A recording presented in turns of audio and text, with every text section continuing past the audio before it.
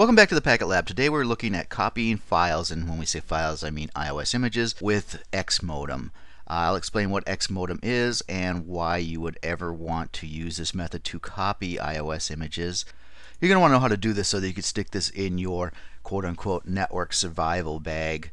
Because when the day comes, and unfortunately it probably will come, you will want to know how to do this to save your bacon. So the inevitable first question is, what the heck is XMODEM? XMODEM is a simple, extremely simple, file transfer protocol that was popular back in the early BBS days. So now the second question that you probably have is, what the hell is a BBS? A BBS is a bulletin board system. It was a precursor to the modern internet. So back in the bad old days of the late 80s, probably early 90s, there were systems that were set up that were BBSs that were controlled by a sysadmin, and you basically had a modem bank that people would dial into with their screechingly fast 9600 baud modems and connect to a completely text-based system. As a matter of fact, my first experience with connecting to another system was via a BBS in San Luis Obispo, California, back in, I couldn't even tell you, the early 90s, on probably a 9600 baud modem. But I digress. Yeah, I'm old. Whatever. XMODEM was eventually replaced by, well, ymodem, which does give you a little bit of speed boost, and it is available on Cisco devices. Don't know that it gives any advantage over XMODEM, so we're not going to look at it. I will mention again in a later slide. And then eventually, of course, the inevitable ZModem. So you had X, Y, and Z modem. XModem is an old, slow transfer protocol, so why the hell would we ever need to use this? Generally on a Cisco device, when you're transferring files, you're going to be doing it over the network. So you're going to be doing it from a FTP or TFTP server going to your device over its network connections, which could be, a serial interface, some type of Ethernet interface. Anyways, it's going to be relatively fast. I say use the term relatively because it's going over the network. But you also have the option to use the auxiliary and console ports, and those are the two management ports that you connect to via a rollover cable, what I call a blue Cisco console cable, and you have to be directly connected to those ports. Now, directly is also a relative term because you could have a modem on site that's connected to the console port, or an access service connected to the console port. But anyways, generally you're going to be directly connected to the console port when you're transferring these files. So again, between the auxiliary and console ports versus your normal Ethernet serial ports, you wouldn't ever choose the console or auxiliary ports unless you're in a situation where that's your only option to get an image onto your Cisco device. In that case, these suckers come in real handy, and you will be showering oodles of praise on XMODEM. And believe me, you'll have plenty of time to praise it because it's slow as fuck. In order to use XMODEM to transfer a file, you're going to need, well, three things. Access to the console port of your Cisco device. Now, you can use the auxiliary port. We're going to see later that that might not be an option depending on your iOS platform version. I ran into it where it would not let me use the auxiliary port.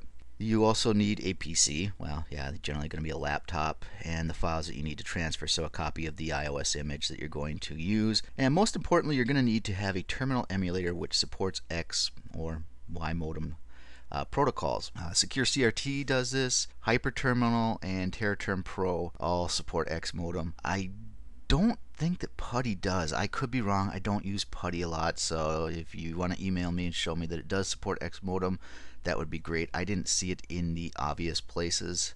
And again, I'm not a big PuTTY user. Another note about Hyperterm. You may not even have Hyperterm on your installation of Windows any longer because Microsoft does not package it with Vista and Windows 7. So you probably want to have, like I said, TerraTerm Pro or Secure CRT in order to accomplish an XMODEM transfer. These next couple of slides are just showing you where to find XMODEM on your specific terminal emulator. Let me blow this up a little bit. So on Secure CRT, you can see that you go to the transfer menu, and then it'll open up a drop down, and you can send or receive XMODEM. Pretty easy. Here we're looking at TerraTerm Pro. Let me blow this up a little bit here.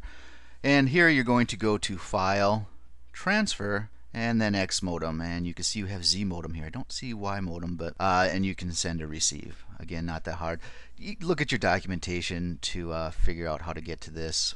And then finally, for completeness sake, here is hyperterminal. You will go to send file, and then from the drop down you can pick the protocol, and there's X, Y, and Z modem. Boy, they've got a lot of options here. So if you are running a version of Windows that has hyperterminal, this might actually be a good terminal emulator. Might be a good option for your terminal emulator. One important characteristic of the console and auxiliary ports is that the speed. And the speed is hard set, and you must match it on the other side. So if you're connecting to a device that has for instance, a 9600 baud speed on its console port, you're going to have to match that on the other side with your terminal emulator and set that to 9600 baud. And there's a couple other things that you have to match as well, but I don't want to get ahead of myself here. Most of the time 9600 baud, and I'm going to table the discussion of baud versus bits per second. Just know that they aren't the same, but it really doesn't matter for our case. This could be 9600 fucking Monty Pythons. It's just a unit. We don't care. We just need to make sure that they match. So on your device, if you do a show line and then specify the line, in this case the console line 0, it'll give you a bunch of output. I have it piped just to include the line that has baud. So we can see the baud rate is 9600, so transmit and receive. And if those are different, yeah, you've gone into an area that I can't probably help you with. They're usually the same. And then these other three fields right here: no parity, 2 stop bits, 8 data bits. Wow, 2 stop bits is interesting because I don't know that I ever used 2 stop. But I digress. Let me show you here. Let me bring up secure CRT, and here you go. This is the connections for a serial connection, and we can see here we have baud rate, we have data bits, we have parity, and we have the stop bits, which come back to here. So no parity, 8 data bits, 9600. That 2 stop bits is still bugging me, but whatever. Let me bring this sucker back up again. So in order to connect to this device, I would have to match this with 9600 baud, and that's what it is, 8 data bits. Generally what you're going to do is, 9600, 8, none, and 1 stop bit. That's weird that it's 2 on the device. I gotta admit ignorance to why the difference in stop bits doesn't matter, but this will work. The thing that I want to show you though is that you could change the speed on your line. Do this only if you know what the hell you're doing here. It will make a difference because, especially in our case where we're transferring an iOS file, which is a fairly big file to send over a 9600 baud connection, it's going to decrease the amount of time that it takes for us to send this file significantly. But well, let me get to the command first. So you go under the console line, or the auxiliary line, whichever one you're setting. In this case, we're doing the console line with your line con 0, and then you just issue the speed command, and we invoked iOS help with the question mark here, and we can see that we have quite the range here. I'm not even sure what the hell that number is. So your first instinct is, well, let's just set this fucker to the highest speed that we can so that we can get this done and get my device back up and into production and save my job. Unfortunately, these take first of all, they take specific steps. So you can't really set a 9225 baud connection. It has to be one of the standard connections, and you're going to want to look at your terminal emulator to find out what connection speeds are supported.